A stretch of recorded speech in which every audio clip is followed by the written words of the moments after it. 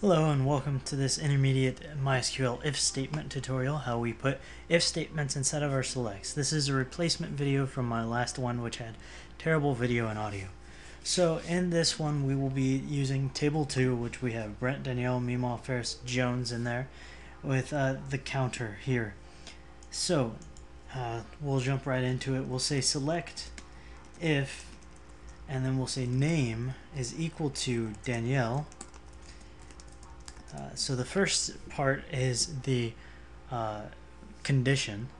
So if the name is equal to Danielle, we're going to say hello Danielle. And if the name is not equal to Danielle, we're going to put it at the very end, after the second comma here. We're going to say you're not Danielle.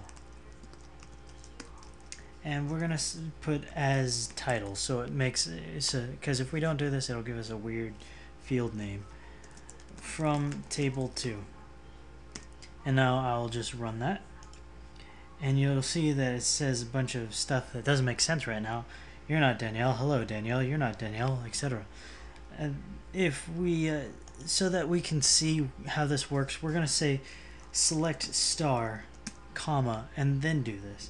So we're going to select everything and then have this at the end. So if we run it, we have IDs. Name is Brent, counter is 5. So Brent, you're not Danielle. Danielle, you are Danielle. Meemaw, you're not Danielle. Ferris, you're not Danielle. And Jones, you're not Danielle. So if name is equal to Danielle is the condition. So the first one is the condition. The second one is if the condition is true. And the third one is if the condition is false. So that about wraps it up for selective statements.